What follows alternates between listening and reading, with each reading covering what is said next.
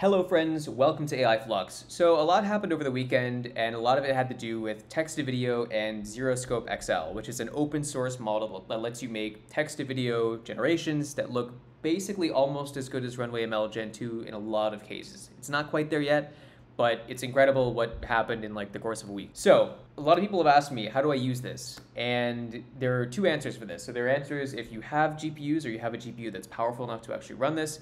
And then there are answers if you have no interest in running a GPU or just have a laptop and you just want to mess around with this for a bit. And this solution is predominantly meant for people who just want to try it out online and not deal with their own hardware or tweaking and tuning kind of the hacked implementation that makes Zeroscope XL and Zeroscope 567W work on a local machine with automatic. This option is from a company called Replicate and a developer who shared some of his workflows in Replicate called Jesse Andrews. He has a number of other models. He has a multi-control. He actually has an automatic 1111 implementation as well. And then he also has one of the more commonly accepted Zeroscope XL implementations. And what's cool is since it's all running in Replicate on an nVidia A100, it actually combines all the steps. So technically there are fewer options to mess with and there are fewer things to screw up when you're using it on Replicate. And you can see he has a few examples that he's generated. For some reason, a lot of people really like making clownfish with this. And I think the model might favor it. I don't know. But anyway, this is really cool because, in my opinion, a much better interface than the Gradio-based interface in Automatic 1111. And also, it's pretty cheap. I think you get 8 free tries with this. After that, it's maybe 12 cents per run. And what's cool is this combines the 567W model along with the Zeroscope V2 XL model. To be clear, the first step is truly text-to-video, and the second step is more of a video-to-video upscaling. It's just transposing the input prompt and negative prompt. Although this looks like a basic interface compared to Automatic 1111, it's really all that you need. So you still have all the options for how many frames you want to make, how many inference steps you'd like.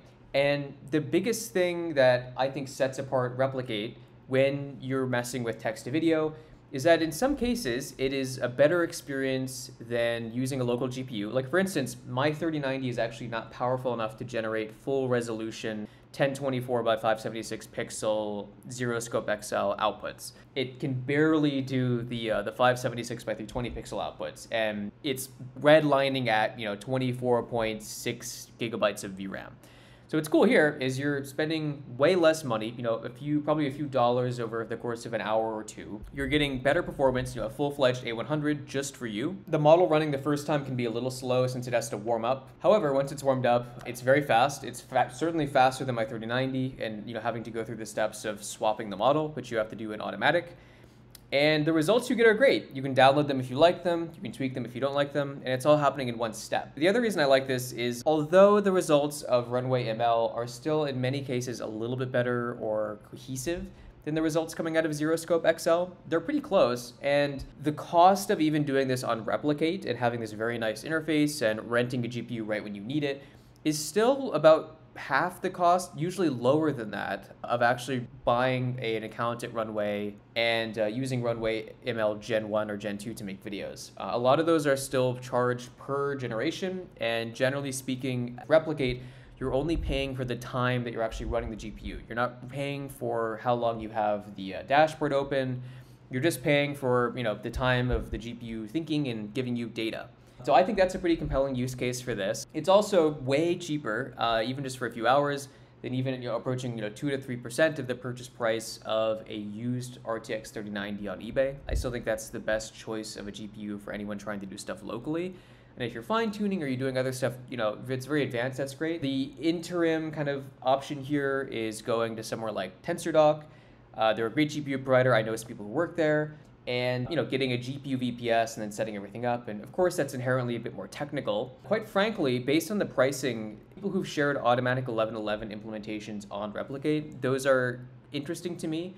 But for me, I still like just having the ability to actually dig into a console and do that. But that's me. And if you're less technical or if you just want to mess around with these models right away, I cannot recommend Replicate enough. So I've linked below. I've given credit to Jesse Andrews with his GitHub below. Definitely follow Jesse on Twitter. He's done a lot of cool work even over the last few months.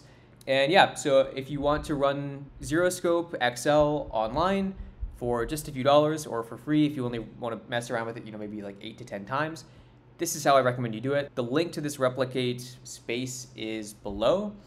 And if you want to see the automatic 1111 guide, that's coming very soon. And we're also going to do some comparisons of the 567W model to the XL kind of scale up, because it's interesting how sometimes it works really well and sometimes it's kind of hard to tell the difference between the two. And hopefully we get some further updates from the Zeroscope team later this week. So as always, I hope you learned something in this video, and we'll see you in the next one.